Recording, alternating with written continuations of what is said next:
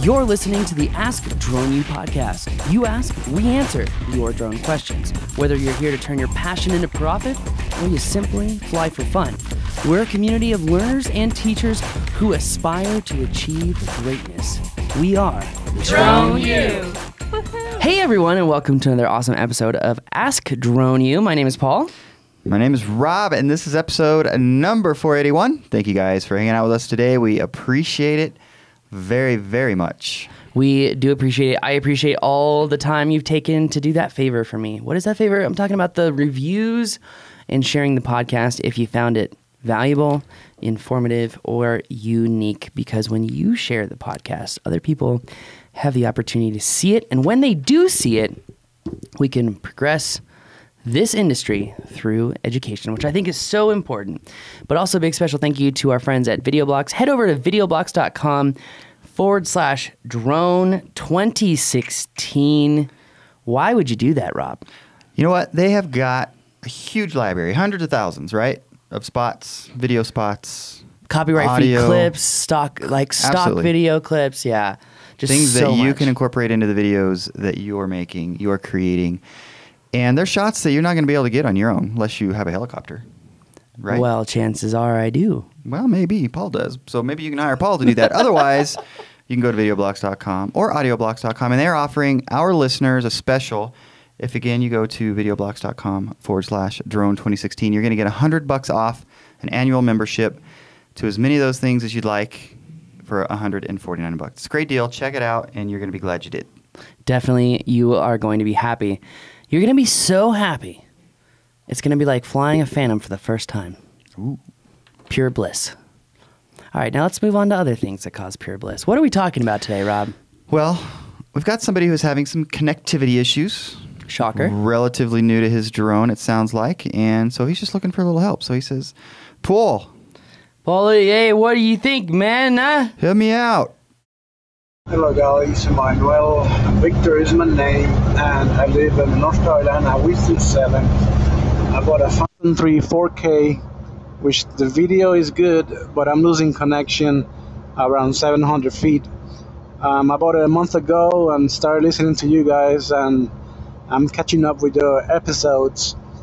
Hey, ARG tech antennas, extenders, and IT lights. Are those worth it? Will that solve problems with drones flying away? Will that solve problems with routers and Wi-Fi interference? Love your show. I show my work. I'm a product reviewer on my YouTube channel, Preliminary Films. Thank you. I'll be listening. Thank you, Manuel. We appreciate you listening. We appreciate you sending in a question. We do have a question if you're, do we call him Manuel or Victor, right? Yeah, I was kind of a little Manuel. confused by that. Hey, guys, it's Manuel. My name is Victor. He said, Manuel, Victor is my name. I think he was that referring to his first and last name, right? Interesting. Is my Okay. name. Anyways, Right. Thank you for listening. We really appreciate it. Absolutely. And it's a good question. I'm sure it's happening to a lot of people. Well, it's a multifaceted question. I'm trying to figure out the core of the question, but the old Phantom 3s, especially the Phantom 3 4K, which is the base kind of the Phantom 3 line, runs off the older Wi-Fi based system that DJI Okay. used to use. They haven't used that system for quite some time now.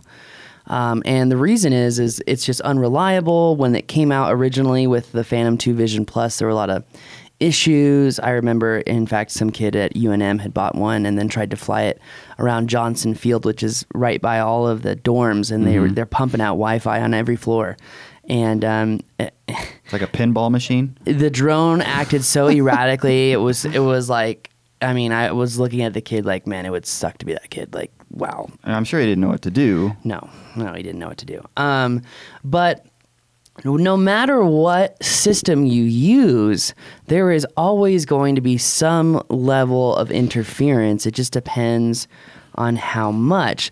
Now, a little tip and trick for you pilots out there, if you have an ACOM A14 radio, the radio that you can listen into the control frequencies from the tower, depending on how high your squelch is on the radio is a great determination of how much radio interference there is. So like, for example, when we were doing that class in Colorado, I had to turn my squelch all the way up to 7 or 8 to silence it, which meant there was massive interference in the area. If you've got a squelch of like 1 to 4, there's not that much interference in the area. So a little tip and trick for you guys out there.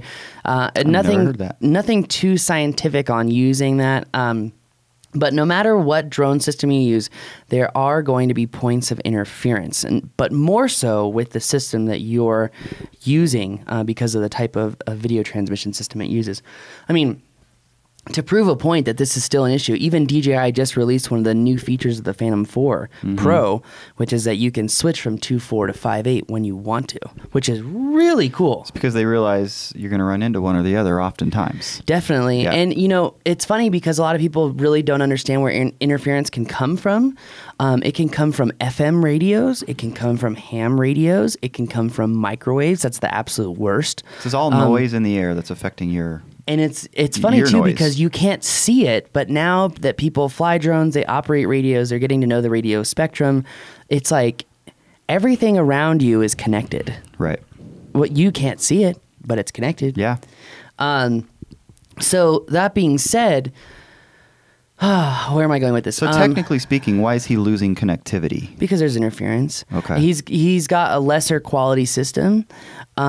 But that's great because he's starting out small. He's learning the intricacies. Sure. No matter what, I mean, even with my Inspire 1, for a while when those new firmware updates were firing out this last summer, which was horrible, I was having connectivity issues all the time. I remember that actually. I mean, horrible issues. And I was having to learn that to frame up a shot and then move the shot as I would want to, and then go back, watch the footage because I didn't have a feed that whole time. So I'm literally like trusting my senses, which worked sometimes. It's actually an interesting way to hone your skills. Oh, hardcore. To kind of really focus in on what you're doing. Oh, yeah. Because you're not able to rely on the screen. I think it's actually a good test for people and something that I do when I'm flying. Like, okay, let's work on filming. Let's work on doing this. So anyway, going back to that, there's always going to be interference no matter what system you have. The lesser quality system is definitely, you know, going to be cheaper, and you're going to have a lot more interference, and you're not going to be able to fly as far. Now, he asked the question, do these points of interference cause flyaways? The answer is yes, but you have to understand something before you look at that question. Your video signal and your control signal are on 2 separate bands normally. So you're normally pumping your control signal out at 2.4 and it's hopping the spectrum in a certain frequency. And then your video is normally on 5.8, 5.8 gigahertz. And a lot of people ask me, well, like how, you know, talking about radio frequency to give you a perspective of how complicated it is. Some people ask, well, how come I can fly my drone around a cell tower and it's just pumping out radio frequencies all the time? Well, because it's pumping out normally between 300 and 800 megahertz, and you're operating at 2.4 gigahertz. So you're pretty far from the spectrum on where they're operating, so it's not going to affect you. So anyway, going back to does it cause flyaways? The answer is yes. Wi-Fi can cause flyaways. Not properly calibrating your compass can cause flyaways. Not properly calibrating your IMU can cause flyaways. But yeah, absolutely. A lot of interference in the air can definitely cause a flyaway. And it's funny because people really don't know about radio interference. In fact, maybe we should just do one class on radio interference. Totally. Because you know those speakers that I love, the UE rolls? So in case you guys don't know, I take a UE roll speaker with me everywhere I go, just because it's this big and it sounds like a full-size stereo system, and it lasts for 10 hours. Well, Bluetooth, anything Bluetooth, it causes more interference, at least that I've recognized, than anything else. Interesting. So, because you think of it sort of as, what's the word I'm looking for? Obviously, it's invisible, but I've always thought of Bluetooth as sort of not going to get in the way. So I can't think of a better way to say that, but that's not true. That is not true. No. Now here's the thing. If I were out on a big yacht and someone was turning on a microwave and I was trying to fly, that would be a lot worse than Bluetooth. It would be a lot worse than Bluetooth. So chances are most people who listen to this podcast will never run into that situation unless you're at a houseboat on a lake and your wife's cooking some stuff and she's lazy and she uses the microwave. She's lazy. He's always got to get one of those in there on every podcast that's going to get somebody in trouble. But so he also... I'm kidding. So he asked about antennas, extenders, and that kind of equipment, whether or not it would help. Yes, it would help. In fact, now I'm going to have to add the link here. I could put a couple different extenders. For him, I don't understand why he would buy an extender for that model. I would just move up in drone. I think he's just asking, should I? Will it help? Will it help? Yes. Is it going to cost more than your drone? Yeah. If you buy the tacos, I've talked about the tacos so many times, that definitely helps you. I'm not sure, though, on the remote that you get for the Phantom 3 4K that the tacos would work, because if I remember, you have the older style remote with the Phantom 3 4K. So the tacos may not work for him. I'm kind of drawing a blank here. He can get range extenders. I think it's FPVLR, which is Tony's site. So Tony just got a free shout out. You can check out all the extenders there, and they have multiple extenders.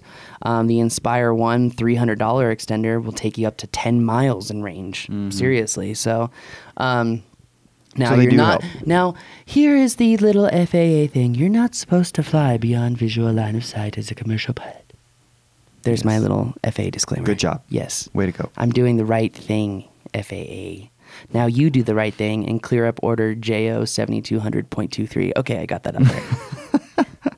Anyway, sorry, my mind moves a little quick sometimes, faster than my mouth. Whew, I have a hard time keeping up. I'm really tired. You're tired. I'm the one over here struggling to record 5 shows, man.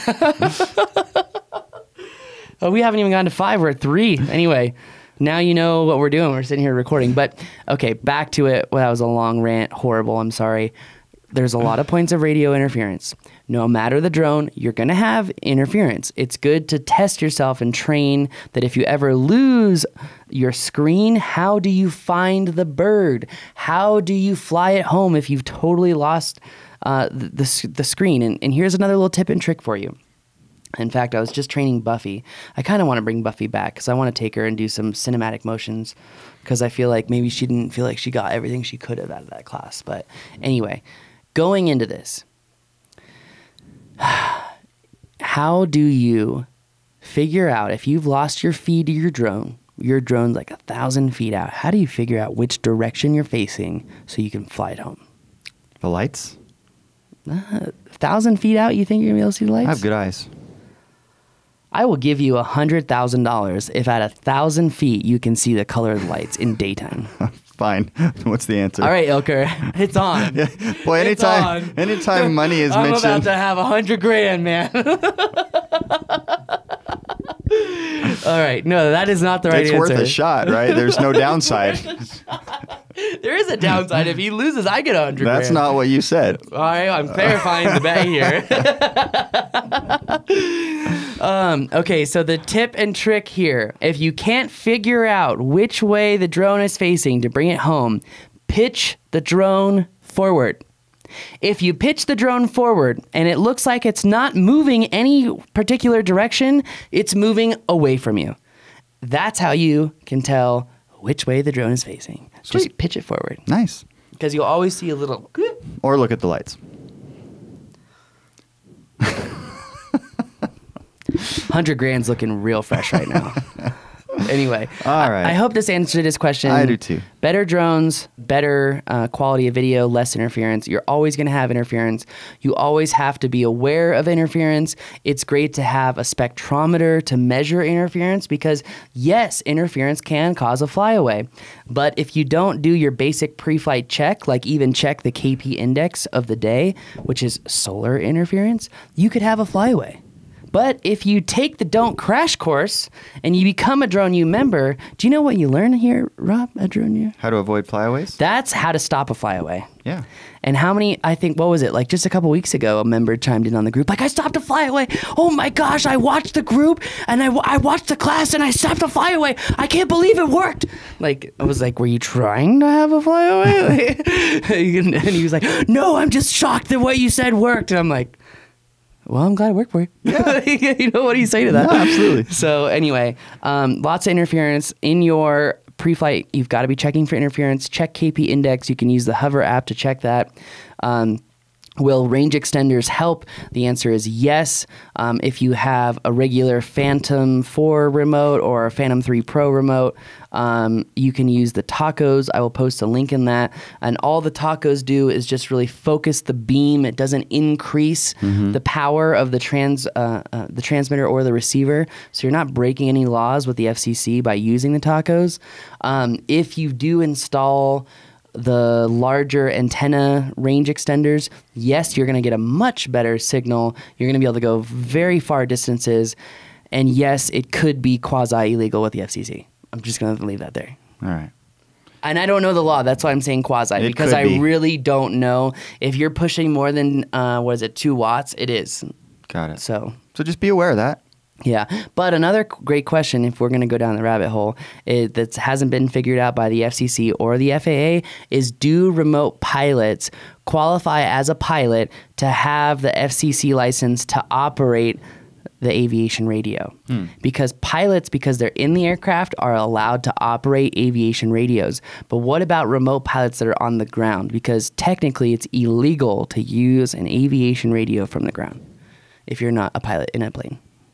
And yet people are doing it, right? All the time.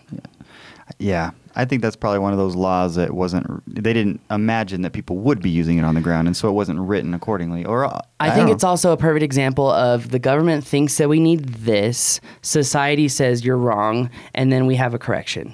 But the correction is never made in writing, and that's why we have 77,000 pages of tax code.